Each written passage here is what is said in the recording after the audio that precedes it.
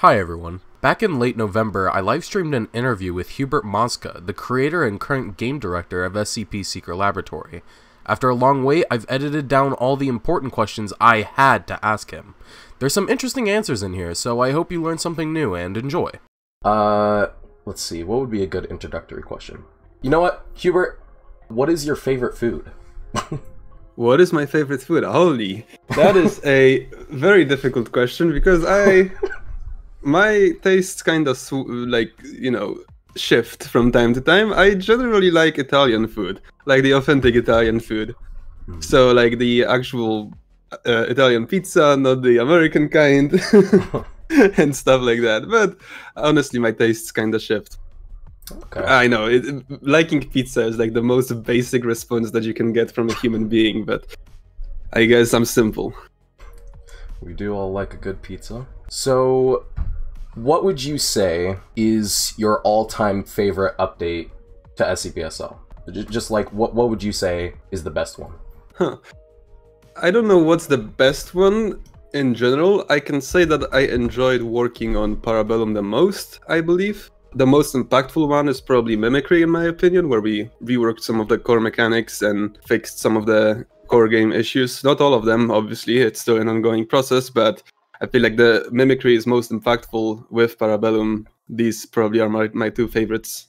How would you say current development is going of SCP-SL? Is development, like, going okay? Like, is there any speed bumps you guys are running into right now, or is it just smooth sailing, really?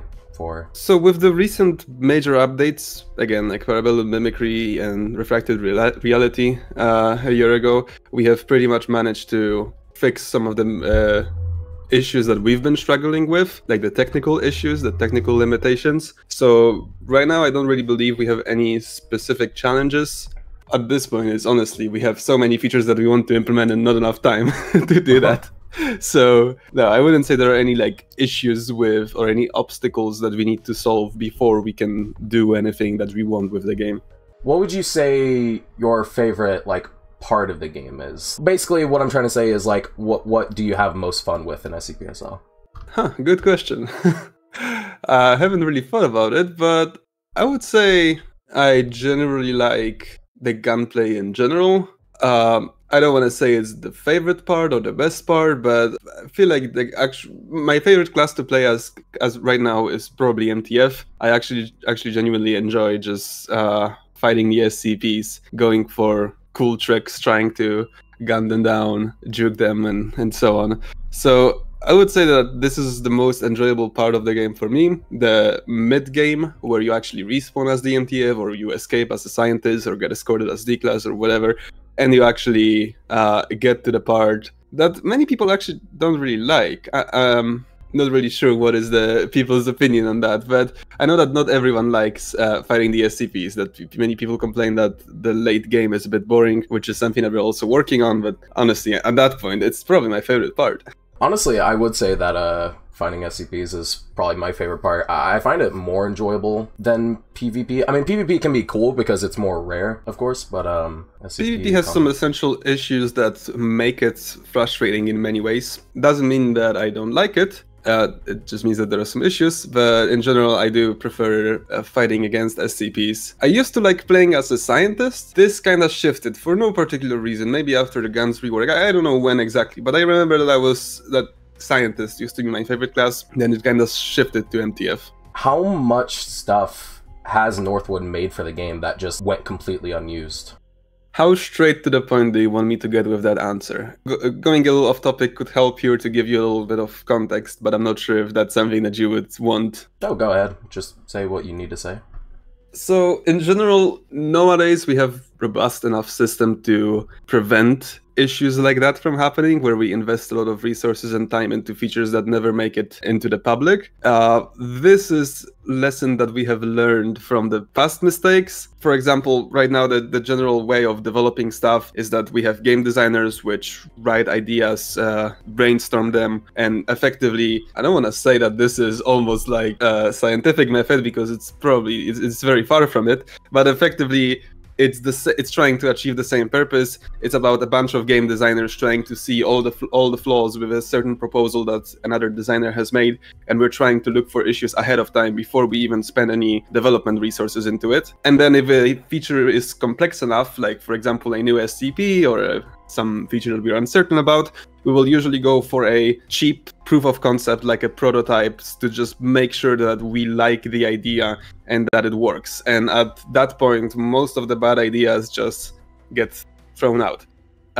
This hasn't been the case in the past. Like, for example, I think I can bring up Scopophobia, it was so long ago that I don't think that bringing it up and admitting publicly that it was a mistake is going to be a huge PR issue for me.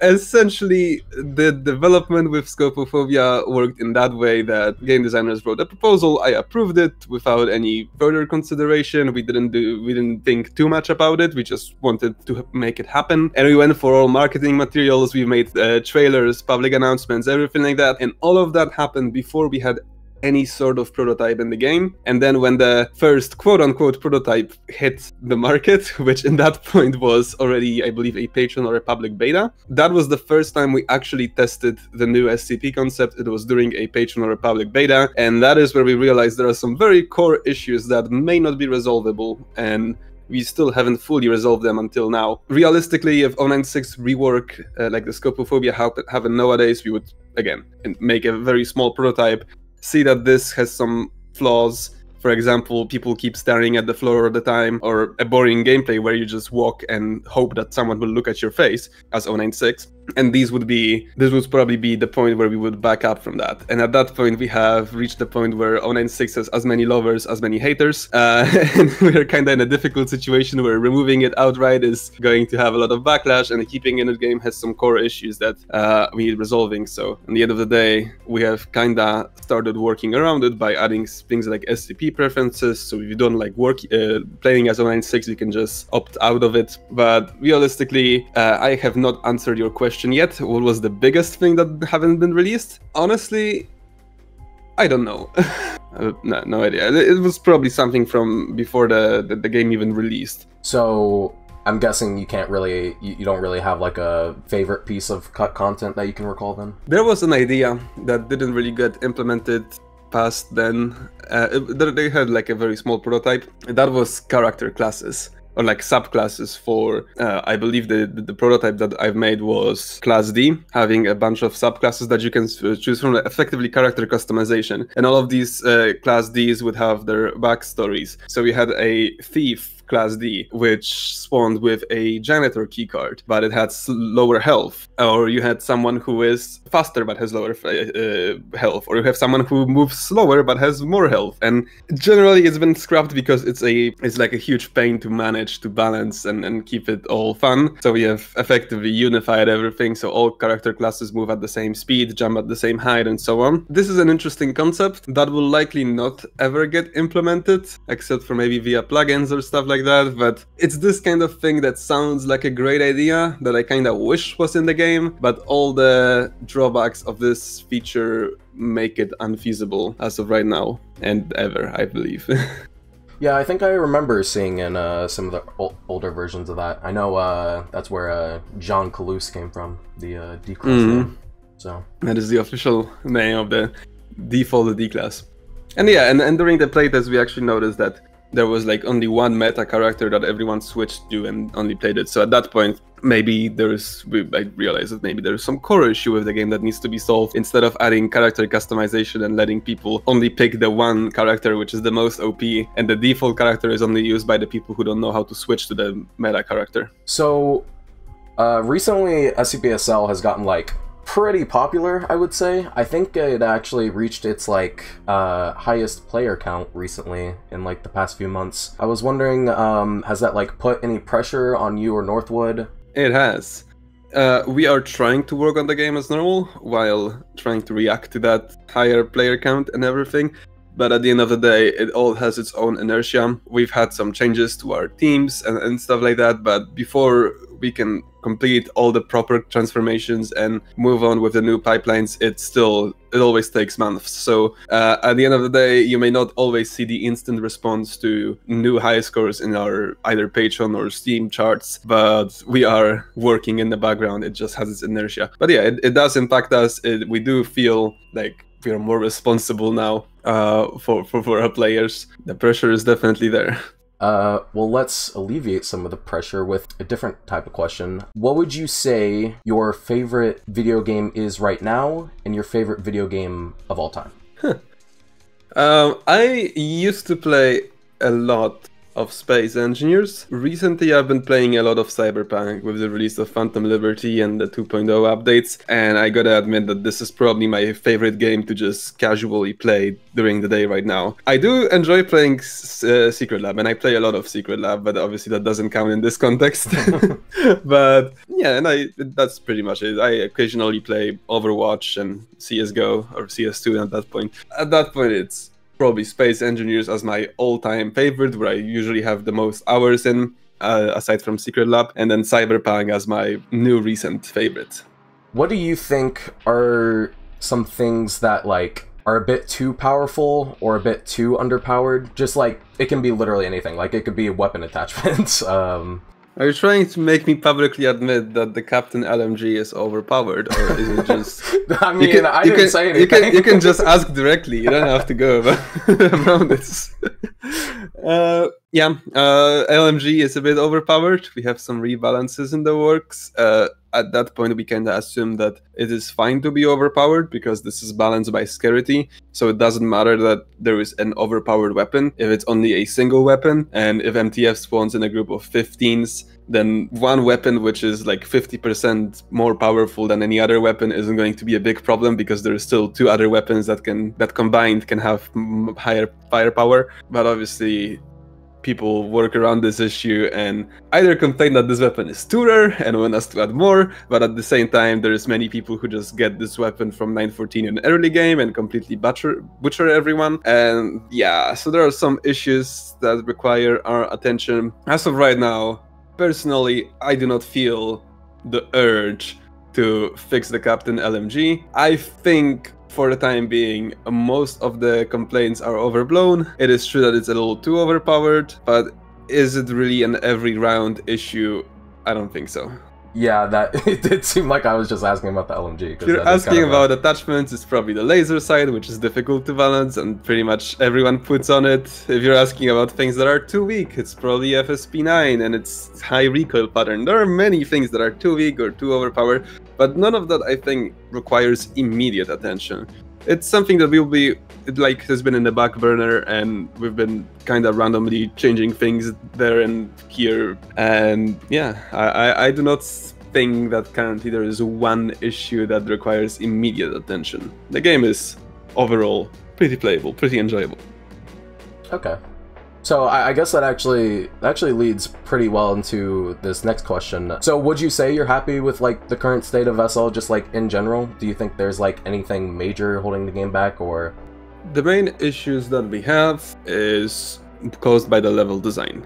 That is my opinion. That is the thing that we are prioritizing. We have level design teams being set up, and they are working on trying to fix that issue. I truly believe that most of the game issues originate from level design, not exactly from the fine-tuning of small stats. Do you think we'll be getting more merch of SL in the future, like maybe shirts and hats, stuff like that? Or are you guys just sticking to the plushies for now? If you can even answer. I don't know if that's like really your thing, but actually, legally speaking, I don't believe I can answer it right now because there are some deals that are ongoing, but we are indeed working on with certain companies into potentially expanding our merchandise. That is all I'm allowed to say. I don't know if we're going to go through with it and actually end up having some merchandise, but yeah, we are looking towards expanding this form of monetization because it's a very nice, non-intrusive way of supporting development, which I guess, and people have something, we have something from it. It's a win-win overall. So it's been talked about in the past that like monetization will be like in the game itself in some form. Do you have any idea on like what it could be, or do you want to keep that like secret for now? I'm not gonna go too much into specifics, but in our near future we'll be focusing on trying to expand our Patreon by offering some more specific patron benefits. As of right now, we are also investigating the possibility of having in-game skins, which requires building up significant infrastructure, and it's probably not coming anytime soon. But yeah, that is, I believe, skins that are we don't want to have any like pink rainbow skins or like any like flashy skins. I don't even know how to describe them. You know what I'm trying to say, right? We don't want any like super flashy skins everywhere, but any like non-intrusive small things like that is something that we want to expand towards. So it was teased a little bit while back that experimental weapons are going to be getting a rework. Do you think this is going to be a full-on like 14.0, for example, or do you think it's just going to be a patch for 13.0? It depends. The naming convention of our patches is what we call regular updates and milestone updates. So like the 13.3, 4, 5, 6, 7, 8, these are all regular patches, and we have the milestone patches like 12.0, 13.0, 14.0, and so on. So these, it all depends. Weapons on their own probably are not a milestone. This is a regular feature that we are reworking. But if, for example, we combine them with a bunch of other combat-related reworks, we could call it a combat rework update, and in this case, that's a milestone. So at the end of the day, because I do feel like this is an upcoming question regarding the major updates. So how 14.0 has not occurred yet, and it's been like almost a year since Refracted Reality came out. But at the end of the day, the size of the update is strictly dictated by the amount of features in it. And at that point, we would rather release a couple of smaller and more regular updates with fewer features than waiting until we have something big and then just release it at once. People tend to also prefer having a more constant stream of new features rather than holding everything and not releasing it for a little while. Because like at that point, we are at 13.3, right? Or 4? I'm actually even lost track. 13.3 currently. Yeah, all of those features that we had in 13.1 and 2 and 3, they could all be combined together and released as a 14.0 quite easily. And we would have a new major update, but we just prefer to split it into 3 smaller updates so people have a more regular stream of new content. You did explain earlier and just in the past that you started SCPSL from, playing the Gmod game mode. But what got you into game development just in general? Well, I've always been into game development, honestly. I feel like ever since I was 9 or 10 at that point. I remember I used to steal my older brother's notebooks where he had like little HTML cheat codes and stuff like that, and I was like quote unquote programming in HTML. HTML is not really a programming language, but I was making my own very simple websites and stuff like that. So I kind of always was into programming, and when I was like 13 and I went to a new school, I met a friend who was already interested in making games in Unity. He is the responsible party of me choosing and sticking to Unity. I've been a Unity user since 2013, since I was like 12 or 13. I don't even remember how old I was back then. But that effectively, I've always been interested in programming. I thought it was pretty cool. And yeah. Could you like kind of walk me and everyone else watching through like what an update goes through in development? So like the different stages. So it kind of goes back to one of the first questions that I answered. We have the general game design stage where we discuss the ideas, try to try to detect any flaws and either work around them or fix them. But it all starts with a game designer having an idea or taking it from the community because we have the suggestions channel and so on. And whether it's a new SCP or it's a small quality of life feature, the procedures start with the same thing. It's about writing a proposal, sending it to game designers, discussing whether or not we like it, and then if they do like it, it goes to individual dev heads aka development heads, which are the managers of programming, art, audio, quality assurance. Am I missing someone? I'm definitely missing someone. I'm sorry if I'm missing someone. But the managers of all development departments, and we are checking it for feasibility and direction. So if the proposal involves some new, I don't know, a new SCP, which will have to contain everything, new sounds, new graphical assets, it needs to go through me as the game director for me to approve that this is a direction that we want to continue with our development. It needs to go to the audio manager to decide whether or not this is consistent, this is feasible by our audio managers. It needs to go to the programming manager to make sure our programmers are capable of implementing these features with our current technical limitations. It needs to go to artists to make sure that they have time to implement all the assets, and that's pretty much it. And we also decide whether or not we want to have some prototypes, what potential issues we can encounter, and how we can fix them. And that is pretty much the way we implement everything. And if it's a smaller feature, like a small quality of life feature, for example, the new hotkey system, it just goes to programming and me, because we just need to give the two approvals. It has no graphical assets, it has no audio assets, so the process is simplified, but it's effectively the same thing for every feature. Do you have any regrets on things you've like said or done in the game? I know you said scopophobia was something not the best, but I feel like Surface Zone shouldn't have been announced yet. The scopophobia and Surface Zone is the same mistake. It's about announcing our plans long before we have any prototypes or anything like that, and then never following up through that. We will eventually, but it looks kind of bad. Or the same thing even with like human rework. But actually, no, human rework is different because we already had a few models completed. It's just we never ended up having a time to prioritize it properly, and there are always bigger issues that we wanted to resolve first, and that is the main issue here. But I suppose scopophobia is the biggest regret at that point. By no means was it a failure. I feel like it still works pretty well. It's just the update that had most things that could have been prevented. It has most preventable issues. But at the end of the day, pretty much every procedure that we have nowadays is caused by mistakes that we have made in the past. So if we haven't made those mistakes back then, we probably would have now. And yeah, and now we have bigger expectations from the community. So at that point, I don't believe I regret anything.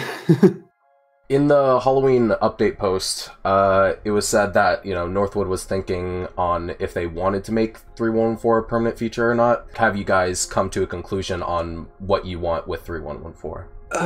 Surprise, surprise, people really love 3114. We have just completed our feedback forums, and it's overwhelmingly positive feedback towards people wanting to keep 3114 in the game. So at that point, we don't really have much choice. There are some adjustments that we would like to do. There were certain corners that have been cut because of Halloween, and we didn't expect it to be that positive.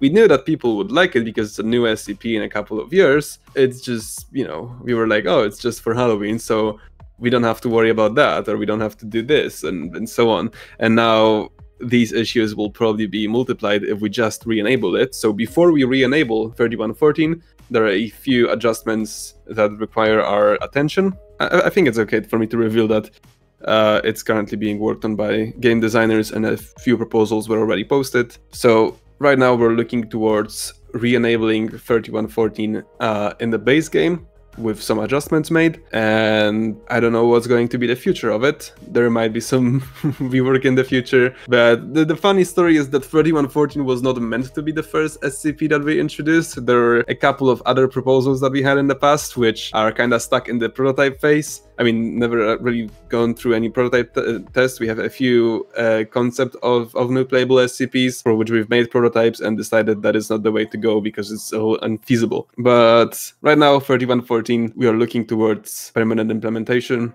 because people just like it. With like some of the updates, there's been like a year gap between them, like Parabellum, you know, Mimicry. So I'm guessing you guys are planning on moving into more of a like constant, but admittedly like a little bit lower content form of releasing updates, right? there are going to be updates that are not separatable. So, like, for example, Mimicry. Actually, Mimicry we could have released. No, actually, we couldn't. Mimicry had us rework the old character management system, which means we couldn't have just rework one SCP and release the refactored version of it one at a time in each update. So we had to effectively pause the release of any other updates, rework all of the classes in the game, and then release them all at once. That was the smallest possible unit that we could have contained it in, and it happened to be a major update because these features were big enough. Same deal with refracted reality. We couldn't have just, I don't know, ported one zone into the new engine and keep the rest of the game in the old engine and just release it partially. So we had to rework everything and then release it all at once. Also Parabellum, where we rework all the guns. We don't want to have one gun using one mechanic and another gun using the old mechanics. So again, the smallest possible unit of releasing Parabellum was Parabellum. We probably could have separated 173 out of it, but it just aligned perfectly because Parabellum was art heavy on the weapons, so we had to wait for artists to complete the weapons, so we had some extra programming time to implement the 173. That's pretty much the way we release milestone updates. It may just align that we have a lot of features that we just coincidentally finish at the same time and we decide to release it as a 14.0, or there could be another feature that is just big enough on its own to be a milestone update, like, I don't know, the surface zone rework, because I can't imagine just reworking half the surface, right? So that is how we do milestone updates and regular updates. I know that people don't see it this way, but I really wish people saw them at an equal level, because pretty much there are. It's just a feature, a system that's been reworked or added, and yeah. If you're able to tell, like you said earlier, there's some updates that, you know, you've said that will come, and it's been a little bit since then. Have any of them fallen, like, out of priority? These updates, you still plan on working on them eventually, right? Like the surface zone, for example, the human model rework. Yeah.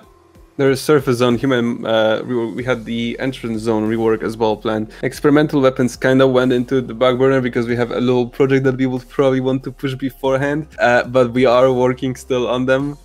We don't want like the experimental weapons to end up as any other project, but realistically, this kind of comes back to what I said at the very beginning. We have too many things that we want to implement and too little development time. We probably should have, we need to properly expand, need to have more programmers and stuff like that. Which is one of the reasons why monetization is probably going to be like the near future expansion of our patron roles. I believe it should give us sufficient resources to hire way more programmers and have them implement these features more effectively. Thank you for watching this part of the interview where I asked Hubert my questions. There's a second part where I asked Hubert questions from my community, so if you'd like to see that, then please show this video support so I know to start working on editing that down. Thank you again, and have a nice day.